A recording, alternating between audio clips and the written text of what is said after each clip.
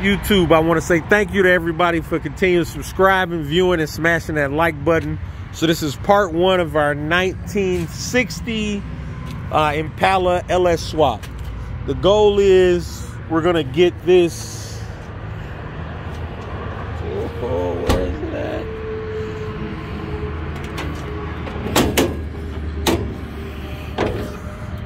We're gonna get this 348 out of here.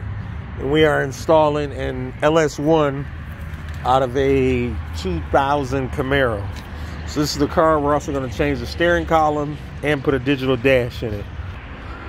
So this is the Ls1 that'll come out of this Camaro, and we'll pull it out, then we'll wire it up and put it in the Impala. So we have our engine out of our Camaro. It is a Ls1. It is going in this 1960 Impala.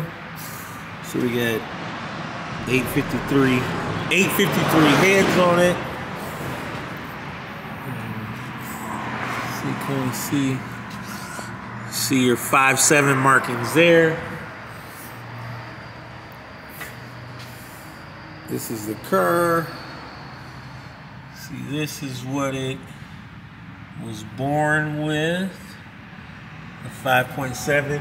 And actually, a real good thing, it turns out that this transmission has been rebuilt before. I knew it shifted well, but I did not know it was rebuilt before. So that is a real good plus, because you know, it's a 4L60. So that's a huge plus. So we're gonna get this Camaro out of here, send this thing to the scrap yard, and then we will get our engine mounted to our engine stand, and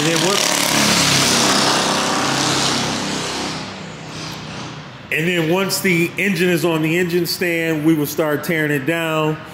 We'll put front cover gasket on it, valve cover gaskets, a new valley cover gasket, new oil pan gasket. Did I say new front cover? And some exhaust manifold gaskets. So we're gonna keep rolling. White One Auto. Hey, so we got the old 348 out of the 1960 Impala. It is out. So now we can start removing things like the motor mounts, cleaning up a lot of this wiring, which the wiring job on here, it appeared to be very, very good. I didn't see any major issues with it. It looks a mess like this now because we had to pull a lot of it out. One major thing I see though is that big Luma wires is passing through there, and we don't have a grommet on that. I'm gonna try to sneak in on that. So that I don't like. Those are just wires passing through there. And 3 of those wires is sitting actually on top of another bundle. That could really chafe through really, really bad. So we're gonna clean up a whole lot of this wiring. We're not touching the brake system, and we're trying not to touch as much of the power steering system as we can not touch. So, and as well as modify whatever we need to for the vintage air to keep this thing going. But the 348 is out, and we're gonna put it into the 20th century with an Ls1, a 2000 model Ls1. So we got our Ls1 all tore down, we got the heads off, and our chain has plenty of slap in it. So we're doing new chain, lifters, oil pump, and gaskets. So let's get this going. So we got our new camshaft retainer on. Next we'll finish putting our timing chain on. We got our lower gear, so we'll get that all set. So our timing chain is installed. We just installed this dot to dot. It's just a simple refresh. So next we'll put our oil pump on and keep it moving.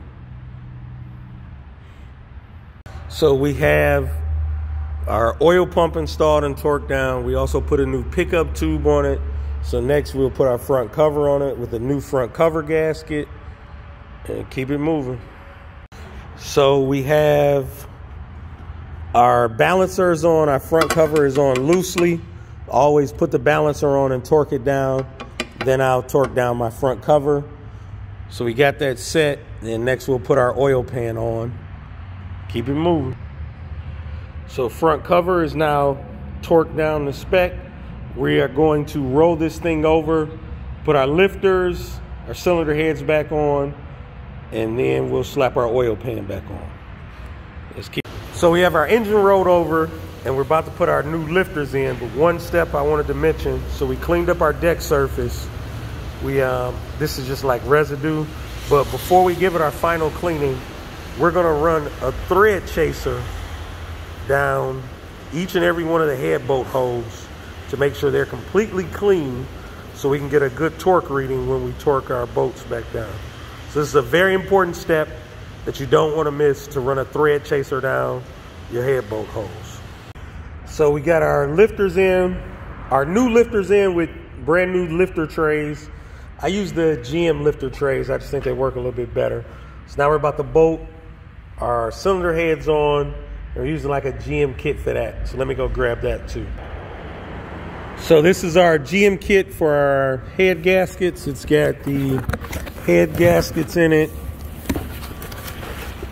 So you get 2 head gaskets, as well as it has the bolts and a few other miscellaneous gaskets. So we'll get this bolted on and keep it moving.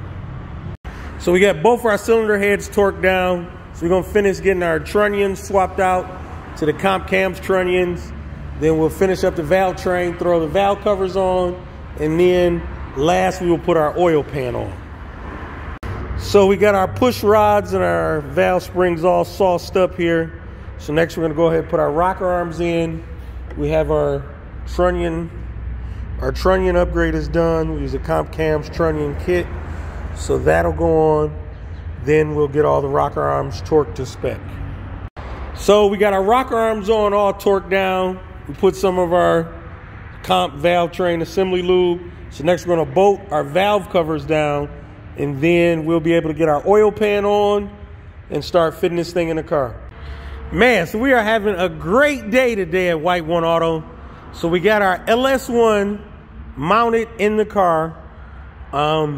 This is pretty much done with our mock-up. We believe everything that we need will clear. So the trans is in here. See if we can zoom down in there. The trans is in there, the transmission is mounted. So now all we have to do is fully torque down all of our mounts, and we're gonna start hanging everything else like our accessories, our exhaust, measure for our drive shaft, and keep this thing moving. So thank you for joining us today here at White 1 Auto. You're gonna see a lot more to come of this Impala. White 1 Auto out.